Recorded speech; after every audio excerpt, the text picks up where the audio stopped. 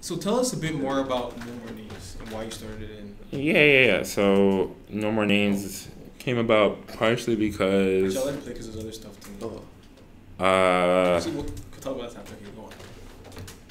so I just police brutality is something I always cared about. Like I said, Michael Brown was killed before I came into college. Trayvon Martin was killed when I moved to the U.S. Eric Garner was killed right around when I came to college. And like when I first got to college, there was these protests, and I participated in some of these protests. And throughout college is something that I would speak about, I would tweet about.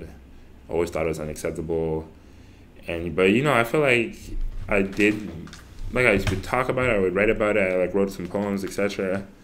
But then my senior year came, basketball season finished, and like right around that same time, Stephon Clark was killed, and like the initial reports were talking about how he got shot 20 times, and he was like unarmed. It was like he shot him 20 times. And I was just like, wow, like, let's do something. And me and my room were literally just chilling in the dining hall. I'm like, let's do something. And like, so I'm like, why don't we the previous year we had run a fundraiser for a woman with breast cancer called Thank You Black Woman. And I was just like, okay, let's run a fundraiser, like a benefit concert. And my friend's like, that's a lot of work, right? Mm-hmm. I'm like, nah, I can't be that much work. And then it ended up being a lot of work. And, I had no event experience. But, thankfully, I had, like, immense support from the administration at Harvard. I had immense support from a great team of people.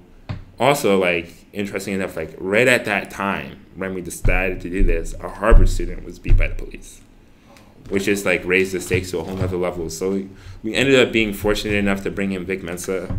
He performed, he spoke, and we had a bunch of student performers. We raised, like, $7,000 for the event. Yeah. A little bit over $7,000, and that was kind of the start of No More Names. Just the idea that like Stephon Clark was like just another name in like this list. Like I could like a lot of like most black people can recite like a list of names like Tamir Rice, Ayanna Stanley Jones, Walter Scott, Oscar Grant, Eric Garner, Sandra Bland, like a long list of people, and it's just like I want my kids to grow up in a world where there's no more names.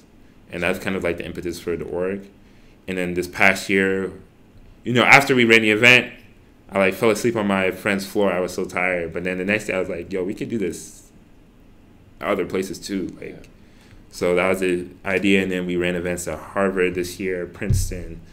We ran an event at Brown with Meg Thee Stallion, Dartmouth with Roy Woods, Columbia with Aton Thomas and Emerald Garner, Yale with Dave East and Aton Thomas. So we ran all these events. It was just a matter of connecting students with the issue, with people who are dealing with the issue, with artists and influence, and it's kind of what we did, man. We had a National Day of Remembrance in February where people would share on their stories the names of victims. And then just yesterday we helped organize a memorial event in Harlem with our memorial event in Harlem with I've had the privilege of getting closer with Emerald Garner, who's like one of the most impressive people I've ever met. It's just a special person, and we've just been trying to help her out in her quest for justice. So that's kind of what we've been doing. We hope to continue to spread our work to more schools and connect more students with organizations doing good work, because I think what we can do is function as kind of like a bridge between young people and the work that's being done. That's right. And helping out organizations that are short staffed with like student volunteers that like want to help but don't know where to start. So yeah, I think it's been some of the most important work I've done in my life, and obviously it's challenging. Sometimes it's hard. Like, we were planning a lot of these events when, like, a lot of the stuff we were planning was supposed to happen in February. We started planning, during the summer. I found my dad had cancer end of October. He passed start of January, which is like a month before the event. So I'm like, damn, like, do I really want to do this still? Like, this is still a lot of work. I just remember, like, Emerald Garner's dad passed, and she had to watch that video over and over again, and, like, she got up every day. Like, they got up every day and they went to work and fight for justice. And I'm like, if she can do that, and you know, have to deal with the trauma of continuously seeing, like, her dad said, "I can't breathe" 11 times to the officer. Yeah, that's tough. 11 times. And he ended up dying from not being able to breathe. Yeah. You know, to see that and be like, okay, so why didn't he stop? And you're always going to wonder that. And to keep going and to keep fighting even 5 years later, like, if she can do that, like, I sure as hell can, like, organize some event on some campus. Yeah. So, yeah, that was a challenge, but it's like, you know, like, through it all, just a matter of... And then, again, like, also, like, I feel like a lot of times it can be like, oh, Chris does no more. No, it's like we have the most incredible team of people. We have like Michelle Bannerman. Like, I can go on for Bormater, Isaac at Yale, Demi at Dartmouth, Khalif and Tim at Brown, Jade at Columbia, Casey, Michael at Harvard. You know, I'm probably going to forget some names, but just Jael at Cornell. Just like an incredible group of people at all these campuses who have like dedicated real time to like making this happen. Yeah. And then like those are the people who make no more names. Literally, I like just like stand up and smile and like, you know, like, but those people's hearts and their commission, their commitment and their willingness to not, you know, give up in the fight for justice, that's like super inspiring. And it's just like super powerful, like Jalen, all these guys, and it's like it's become a family in some sorts for me. It's like people. Should put it up on the screen. Names. We did already, but put it up again. But one question I had though was, this is Vic Mensa, right? Yeah. One question I had though was like, so this is like obviously really cool stuff you're doing, but I know like right now, America, super polarized political climate right now. Do you ever get any, especially on a topic like police brutality, which is very, very controversial? Do you ever get any pushback from people or any sort of like criticism or? Yeah. Really? For sure. But, you know, I think fundamentally, you know, I just know what's right in my heart.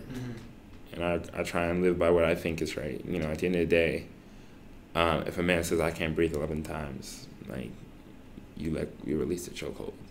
Yeah. You know what I mean? And, you know, police officers aren't, you know, I don't think all police officers are bad. I don't hate the police. I just understand that police officers aren't executioners.